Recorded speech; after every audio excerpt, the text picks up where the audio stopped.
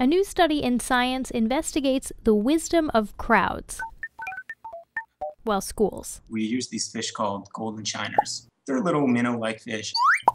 They really like dark, shady habitat. That's Princeton graduate student Andrew Berdahl. And as he was saying, shiners like the shade, maybe as a way to hide from predators. So we took advantage of that, and we would put them in couple meter by couple meter tanks, and then we projected movies down onto the bottom of their tank, just dark and light patches moving around. That's what you're looking at now. And the main result was that larger groups were able to track the darker areas much more effectively than smaller groups. It's sort of a demonstration of collective sensing.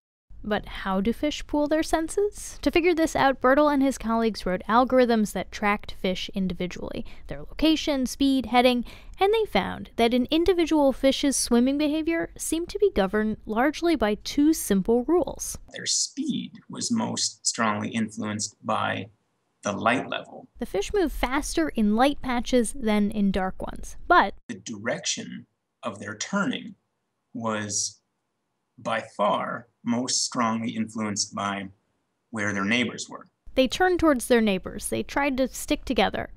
And when the researchers created simulated fish schools, programming the individuals to swim only by these simple rules, the bigger groups tracked the dark better in much the same way as real fish did. So that was a nice proof of principle for us that the ingredients that I described to you were enough for the fish to have a collective awareness